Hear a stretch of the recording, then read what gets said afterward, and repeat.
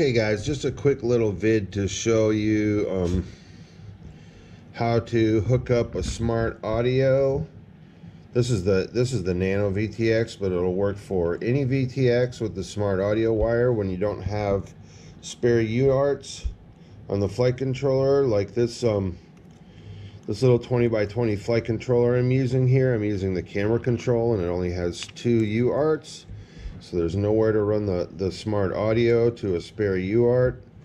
But even when I do have the spare UARTs, I'm finding this to be my preferred method, just because it's easier to see, and I'll show you later. Sometimes when you're doing it on the OSD of the quad, you can't see it in the background, and then you end up having to move the quad so you have like a darker background so you can see the writing on the screen and whatever.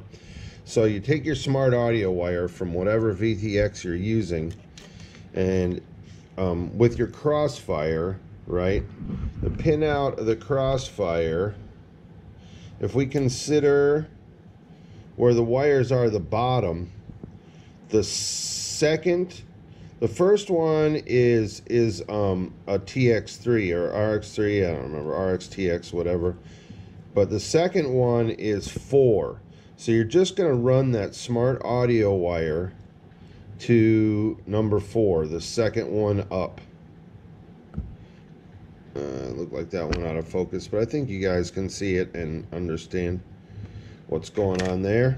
Okay, so then we take our radio, and I'm using a Tango here, but it's the same with whatever radio.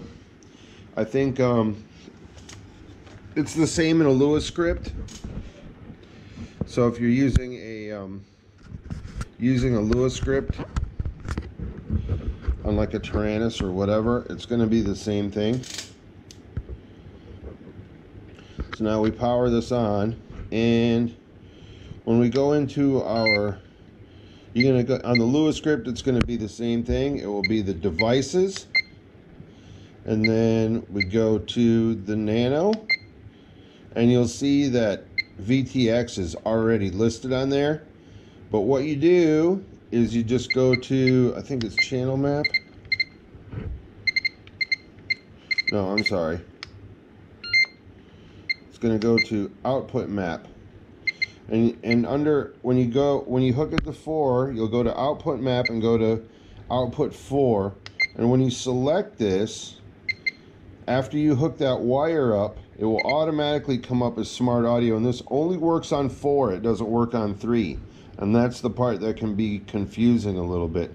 So you have to use the second one up, which is 4. That's the only one that will work on.